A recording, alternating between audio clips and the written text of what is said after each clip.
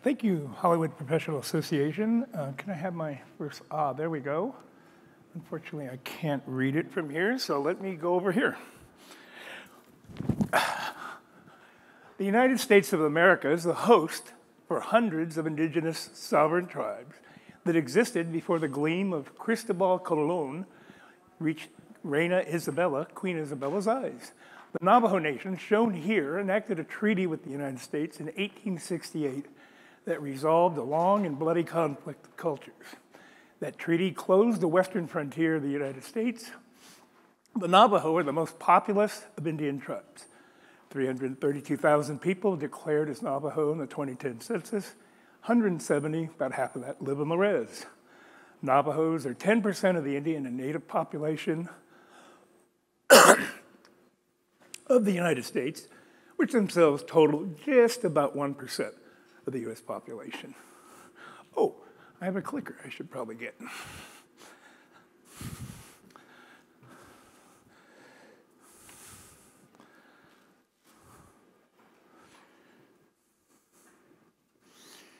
Okay.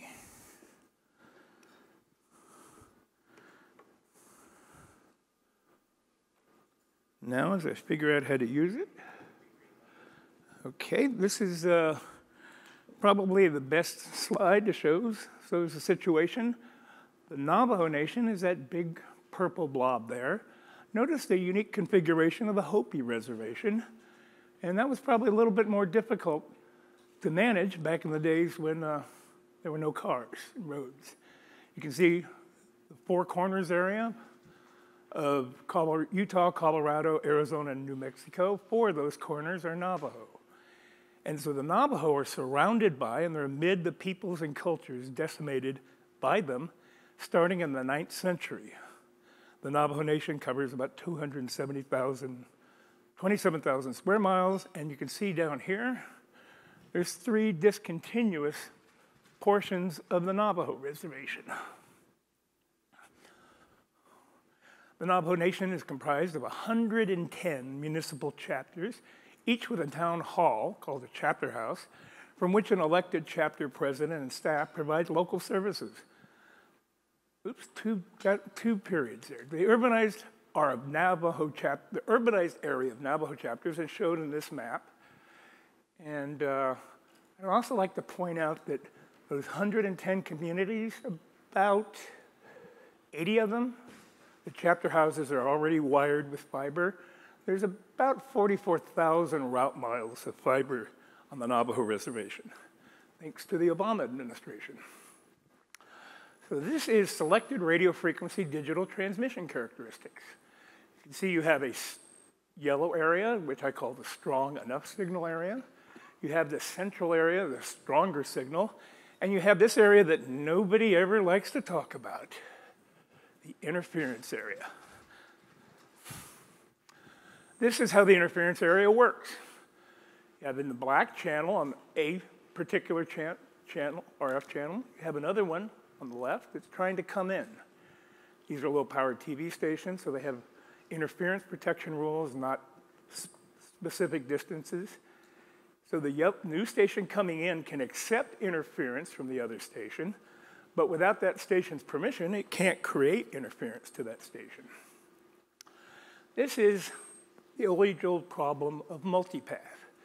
When you have 2 or more paths between transmitter and receiver. You can see here we have a direct path. You have a slightly diminished. You have another one that goes farther and then comes back. Mountains, particularly with rocky or granitic facets, provide a little ground cover, cause multipath. Long distances between transmitter and receiver, irregular terrain, buildings, bodies of waters, cars, buses, mass transit, planes. And there is mass transit on the Navajo Reservation, just not as mass as most of us are familiar with. Ionospheric upper altitude reflection and seasonal atmospheric ducting can also cause multipath. It can be varied by receiver, location, channel, time of day. I think it might vary by political affiliation. Here's an example of severe multipath. Just happened to be captured at my house using a DECTEC RF probe. You can see here at the 0 reference, it goes all the way to the top, and then right next to it, 400 microseconds delayed. You can't stand in front of the speaker with your mic. Oh, thanks. I just needed to know where they were. Well, I can see it. I just really quickly want to go over this. You can see you have two traces 400 microseconds apart. No receiver would be able to make use of that. That's why I can't get that particular channel at home. So this is a single frequency network configuration using the same graphics as before. You can see you have 3 channels. They're not only the transmitters on the same channels, but they have GPS time reference, and then use synchronization technologies. There's several available to be able, so those transmitters all operate as one transmitter. Single frequency networks help solve, maybe eliminate, multipath, depending on the situation. These are the telecommunications options in the Navajo Nation. There's no cable television service. There was, I'm told, analog cable in the 1980s. There's no consumer-facing wired broadband aside from telco-provided DSL, but remember all that fiber to all those communities. DirecTV and Dish Network provide satellite direct-to-home, and they have spotty, overstated, probably fraudulently overstated, 3G and 4G wireless cell phone coverage. And the question is, how many of those homes on the Navajo Reservation, there's about 52,000, have TV sets if there's no TV? Now we hear talking about white areas. Here's the Navajo Reservation. You can see Albuquerque to the right. You see Flagstaff to the left, these big round circles. This is a, quote, existing broadcast coverage, but it uses technology, it uses a method called signal contours, which actually, in heavily terrained areas, overstate coverage because the signal contour method assumes that RF signals can travel through mountains. So about a year ago, the Navajo Nation asked me to come up with a plan to cover the Navajo Reservation with all their TV. They finally asked me to do this. And so these are, you're gonna see a couple, 3 or 4 coverage maps based on prototypical facilities. Now, when we're building these in the near future, Merrill Weiss will be doing all the RF work, so all of this will be redone because I've only done it, I only went through this 4 or 5 times, so I may have made a mistake. So this is one transmitter site, Navajo Mountain, a little bit over 10,000 feet. It's just over the border into Utah. That's one LPTV transmitter, 15 kilowatts. Some of those signals are 100 miles away from the transmitter site. Predicted coverage, I might add. Then here's New Mexico, Deza Bluff. This is an existing Navajo transmitter site for their existing but currently off the air DTV facilities that I helped put on the air. This covers basically all of the Navajo Reservation from one in New Mexico, with the exception of those discontinuous areas, from one transmitter site. This is the Arizona sites. You have 8 sites I'm proposing in Arizona. These are all low-power TV, and they provide 100% coverage of the Navajo Reservation. So let me go through that a little bit. You can see you have red dots. There's a couple blue dots. Those are just microwave relay points. All of these are existing two-way radio or whatever transmitter sites on the Navajo Reservation that are operated by the Navajo Reservation, Navajo tribe, excuse me. Over in the lower right-hand corner, you can see I've got microwave paths to those 3 discontinuous areas. They're kind of complicated to deal with. Not only are they far away from the rest of the reservation, 100 miles is the closest one, but the one on the right here where it says Tohajili, and no, I don't know how to pronounce Navajo, that one gets plenty of TV from Albuquerque, but all the other ones get essentially no over-the-air television. So we could also say that the 20th century never came to the Navajo Reservation. And for the Navajos to meet the 20th century, they have to leave. So 10 transmitter sites, that provides greater than 96% coverage. Now you can see the little voids there. Best I can tell, all of those void areas that are big are mountain ridges that are higher than the transmitter sites I'm proposing to use. And I don't think it makes sense to transmit to goats, which is mostly what's up there. So this should be available online at any time. So the next step, once I figured out that the first step when you try to put a TV station on the air is transmitter sites. And you have to go talk to landlords. If your customer is the landlord, it makes that a little bit easier, and especially if you use their existing transmitter sites. So the next step was, okay, we can cover the entire reservation theoretically. How in the heck, what are we going to use? What's the next criteria? And the next criteria I figured out was how many programs can you put into a transport stream. 19.39 megabits is used here, what I call ATSC1. And you can see over the years from 1999, you could get, what am I saying, 1 there? MPEG 2. Anyway, the point is that over time, we've gotten to a point now with HEVC compression, you can probably do 11 HD signals, as long as you're not doing a whole lot of basketball or football, and 1 transport stream. But the problem, of course, is that Navajo want to do things in a standardized fashion. So you have to have a standardized codec. Well, how do you get that to people? So I spent some time looking at the various approaches to do a single frequency network, and these various technologies. I'll ignore the first 3, and ended up with ATSC 3.0 for the practical reason that it supports HEVC compression, it supports single frequency networks dealing with it, and it seems to meet all their requirements. So these are the advantages that I see for the Navajo Nation. Extensive, ATSC 3.0 provides an extensive, flexible system of digital broadcasting and wireless broadband. There's many standardized tools and features to assist in managing multipath. It has a dedicated return channel because those areas that are showing on that map, basically, they don't have much of any over the air. They don't have wireless internet to speak of, and it's provided by a commercial provider. So also I have to say, I'm a consultant. I have a very arrogant client. They determine on their own what they're going to do. And so I just figured two-way internet was probably a good idea to add. Actually, it was suggested by a friend. I like the software-defined radio approach means that we're not locked into a modulation system. And by the way, did I mention that the Navajo Treaty is older than the FCC? So there's an argument that maybe the FCC can't really tell the Navajo Nation what to do. So provide home media devices. And did you see that part about TV sets? Yeah, we're going to make TV sets on the Navajo Reservation. Wide color gamut. All that stuff you guys have been talking about and saying it needs to get to consumers. Well, I've been waiting a year for any announcement about people making TV sets. So we'll make it at the 2 Dene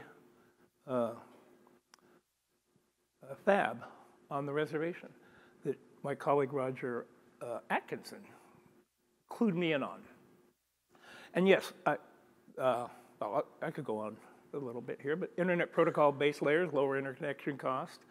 I almost want to say blah, blah, blah. So we're talking about Navajo manufactured, not TV sets so much as home media devices. I can tell you they'll be modular. They'll be based on standards, have a high Wi-Fi hotspot in there, and a whole bunch of stuff. But go on. So this is part of the transmissions we're going to be doing. Will be rebroadcast of other stations beyond in the border zones. Border towns are basically the cities that surround the Navajo Reservation. And so we pick up signals off the air, and using technology that I haven't coded yet, we'll have some kind of a dynamic lip sync fix that can be manually adjusted from a central facility, and then take the ATSC 1.0 signal, convert it at the edge to HEVC, and we'll stream it directly to homes directly from there using IP multicast. And also, we won't be transmitting channels that people aren't watching. So this is the basic network topology. You can see you've got transmitter sites, you've got the relay sites. Unfortunately, they're a different color because I did them months ago. And the other, you've got Window Rock, the control room. I'm not sure that the control room is going to be there. I kind of like the idea of putting it over Preston Mesa and the Western Reservation. I should mention the triangles are existing FM stations. Some of them broadcast in Navajo, some of them broadcast country music in Navajo, and some of them brought the one at Preston Mesa, which is actually Tuba City, is an NPR affiliate. Also, the Navajo have their own time zone, and apparently the only person who really knows much about that is Brooks Harris. And so the first step, after you have a transmitter site, you need to hire a designer, right? And an architect. So this is Tamara Begay, AIA, and she has all those other letters, and she's got all the qualifications we need. I could say I found her over the internet. I did, but then I looked up her website. By the way, the website is much more sophisticated now than it was when I looked at it a year ago. It mentioned that she had done the master plan for Crown Point Community College, and I had seen it from the air, and I really admired the look of it from the air. So she got hired only after she giggled for the second time in our initial phone call. So cost. There we go. Principal and gap filler transmitters, less than $8 million. Headquarters of Network Operations Center, about $4 million. Education, production, and training courses and facilities at existing community colleges, about $6 million. 2 Dene Industries improvements, about $2 million. Now unfortunately, that's before I realized we were gonna have to make TV sets, so that'll probably have to be about $8 million, $10 million. And Media Hub and the other devices, actually, maybe those figures do work together. And then the big news here is that I'm proposing that they purchase or acquire existing licensed full-service commercial TV stations in the Phoenix, Albuquerque, Salt Lake City, and Southern Colorado TV markets. And then they'll use the must-carry rights that those stations have and pay $5,000 to create a corporation called Indian Country TV that will become the first Indian-operated broadcast TV network in the U.S. And this shows you kind of the footprint of Indian tribes in the U.S. from the 2010 census. Percentage of population, you can see that you've got a big cluster there in the Four Corners area, Navajo principally, but not exclusively. And you have, obviously, Oklahoma, and along the northern tier, Alaska and Hawaii are significant Indian populations. So Indian Country TV will reach at launch 100% of the homes on the Navajo Reservation, more than 35% of all off-reservation Navajo homes, more than 40% of the population on Indian reservations and Alaska Native areas in the U.S., and about 20% of all Indian and Alaska Native homes in the U.S. on reservation or off. Notice that part here. This is the big part here. Through commercial arrangements and partnerships with other indigenous tribes on the mainland, Hawaii and Alaska, the network's content providers and service footprint can be extended. That's beyond basically my ambit. That requires negotiations that I believe or have begun. All the Indian tribes in the U.S. meet every May. It's called the Gathering of Nations in Albuquerque, New Mexico, and they meet there because that's the closest place to the biggest tribe, the Navajo. So I'm talking about proposed business arrangements on the reservation itself. The technical facilities, previously technical facilities were owned by the Navajo Nation Office of Broadcast Services, which is actually the Navajo Film Office.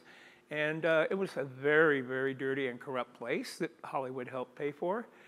And they helped finance that corruption. So the technical facilities are going to go to the Navajo Tribal Utility Authority, which also provides electrical, water, police, governmental radio. Cultural and language programming will be produced, and education and training in production and operations by the Navajo Education Division and the on-reservation community and technical colleges. And then management, operations, production, sales, and marketing will be contracted to Four Corners Broadcasting, a for-profit Navajo-controlled tribal entity to be formed under Delaware law. That's a big deal. So what is the Navajo Nation's broadcasting model? Well, so let's look at comparative ones that we see in the world. We have state-owned and state-controlled. You can see the examples of some of those. We have public service, BBC, CBC, IPN in Mexico. We have commercial. They're independently funded of the state. They have operated generally in environments with freedom of expression. NBC is a good example, TV Azteca Mexico.